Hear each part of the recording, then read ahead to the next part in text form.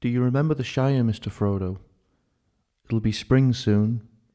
The orchards will be in blossom, and the birds will be nesting in the hazel thicket, and they'll be sowing the summer barley in the lower fields, and eating the first of strawberries and cream. Do you remember the taste of strawberries? No, Sam, I can't recall the taste of food, nor the sound of water or the touch of grass. I'm naked, in the dark.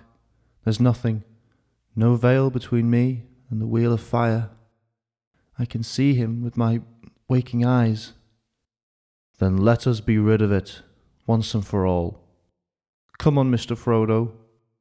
I can't carry it for you, but I can carry you.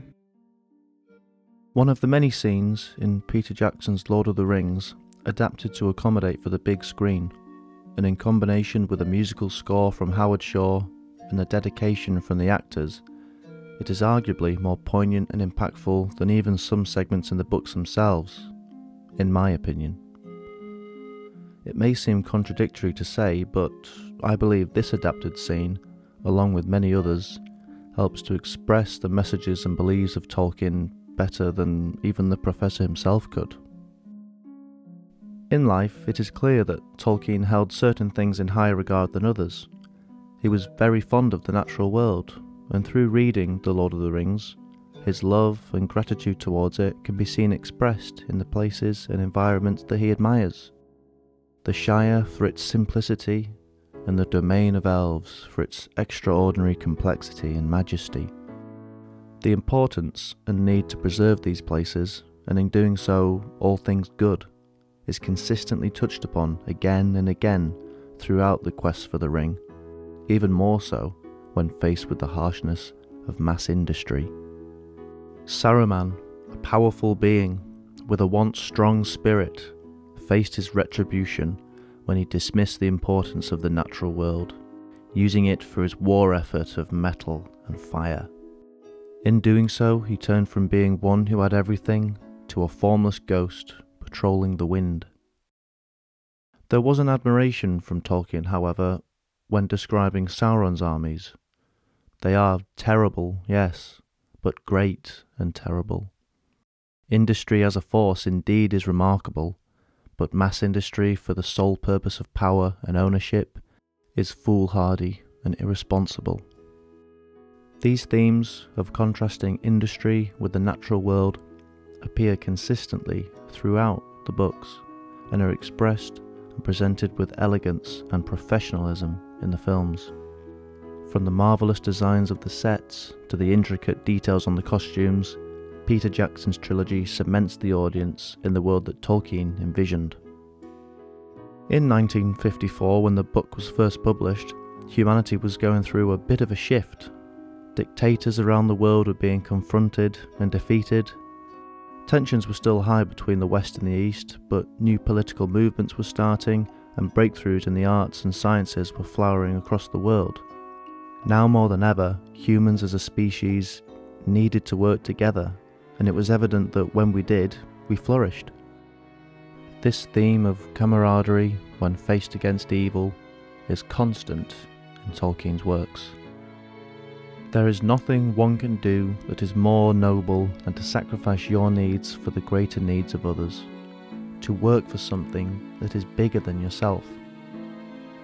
Everybody in the fellowship sacrificed something, whether it be their life, their pride, or their own personal needs, but ultimately they all gained something in the end: freedom and respect, to name a few. Just acting to fulfill your own needs will result in failure in one way or another. When in the presence of the ring, the needs of others are overlooked, shadowed by the avaricious thoughts of the individual. Smeagol was prepared to murder his own cousin and close friend Déagol to simply hold it.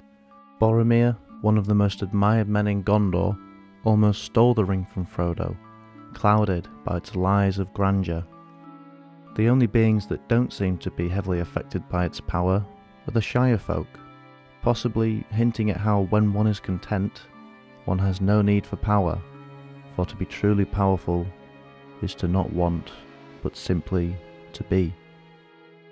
It seems as if we are just resting on the precipice, and one more step forward is the annihilation of Numenor. Amazon has changed the world, for better or worse. The world will not be the same again. The ease and speed of everyday life that a majority of people experience would make the ancient Greeks bow down and weep. We have the power of gods to communicate cross-country in an instant and to heal most wounds and illnesses. The rise of Amazon and the almighty Lord Bezos is not too dissimilar to Sauron's pretense of Anatar, Lord of Gifts, who single-handedly shattered the greatest human civilization to ever live on Middle-earth. By tempting them with gifts and knowledge, they forsook their ways of life and adopted new, sour ideals, until eventually they were all but a few swallowed up by the ocean. All in all, I just fear that the new Rings of Power show will fail to express the messages that Tolkien intended to express. I fear that adapting material from the 1950s into the world of today is a recipe for disaster.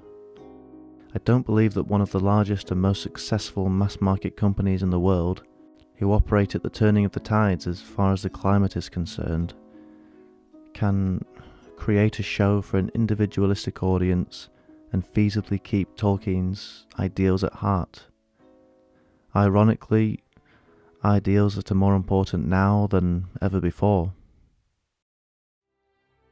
What can we do in the end? We've got the Shire. Maybe we should go. Fires of Isengard will spread, and the woods of Tuckborough and Buckland will burn, and all that was once green and good in this world will be gone. There won't